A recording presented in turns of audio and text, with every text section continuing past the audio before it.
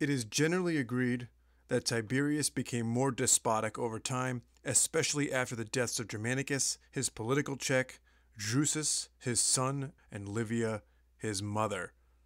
When there was no one left whose shame mattered to him, he became more malevolent. In the words of Suetonius, little by little he unmasked the ruler. But let us put ourselves in his shoes for just a moment. As to his childhood, Suetonius writes, he passed his infancy and youth amid hardship and tribulation. His mother Livia divorced his father and married Augustus while pregnant with the future Nero Drusus. Only Suetonius reports doubt as to Nero Drusus's parentage. Cassius Dio and Tacitus do not seem to doubt that Nero Drusus and Tiberius were biological brothers, full brothers. But Suetonius writes, Nero was born of Livia within 3 months after her marriage to Augustus, and there was suspicion that he was begotten by his stepfather in adulterous intercourse. Certain it is that this verse at once became current. In 3 months' time come children to the great. So whether or not this rumor was true is less interesting to me than to simply wonder what its impact was on Tiberius, who would have been a toddler at the time that he first heard it. The first attitude that we might detect lurking beneath that saying, workaday sarcasm, conveys to me a sense of abiding tolerance for the emperor's immunity to all legal and social aberration.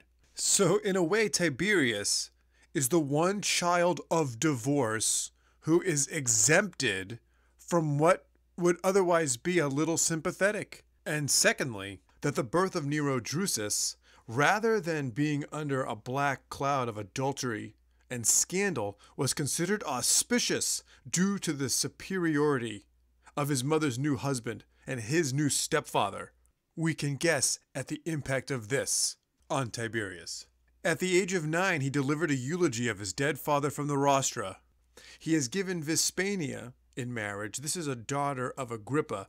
After he had acknowledged a son from her, Drusus, although she was thoroughly congenial and was a second time with child, he was forced to divorce her and to contract a hurried marriage with Julia, daughter of Augustus. This caused him no little distress of mind, for he was living happily with Agrippina. For some reason, Suetonius refers to Vespania as Agrippina. And to add insult to this, the man whom Vespania is given claims Drusus for himself. Cassius Dio writes, Gallus had married the former wife of Tiberius and claimed Drusus as his son. Gallus will be murdered when Tiberius is emperor. Shocker. We already know that Julia turns out to be an adulteress. That's Augustus's daughter. We've already talked about her. And what happened to her was that she had sex with so many people while she was married to Tiberius that she was banished to the island of Pantateria. And while she was banished, the Roman people wanted her back.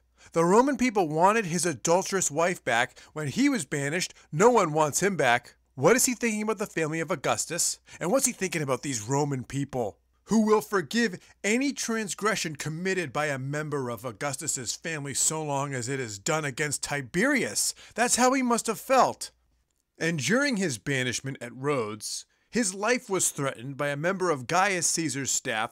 This is the stepson of the marriage forced on him, who is Augustus's grandson. How would you feel about your stepfamily if you were Tiberius? There was a national affinity towards Augustus's family, a claim on them, a sense that if you were a Roman citizen, you could and should believe that you had a kind of ownership of them and kinship with them as Roman subjects. The royal family as political figures were adoptive parents of the entire country. After Germanicus's death, Tacitus writes this about his widow Agrippina. What upset Tiberius most was the popular enthusiasm for Agrippina, the glory of her country. They called her the only true descendant of Augustus, the unmatched model of traditional behavior. An unmatched model of traditional behavior. That's got a sting. He's had traditional marriage and a traditional family ripped from him. Tiberius must have felt like a neglected, unloved bastard, an unclaimed child. In thinking about this and the impact upon his psychology, the best word I could come up with to describe how he must have felt is a sense of disassociation, a feeling like it was preferred not to acknowledge him and not to associate with him. That no one said, there is Tiberius, and he is one of us, and his contribution and his participation in the states constitutes an exercise of the right arm of the body politic of which I am also a part. No, he must have felt like an alien element to which the rest of the body was indifferent, if not hostile. What a recipe for the creation of a tyrant.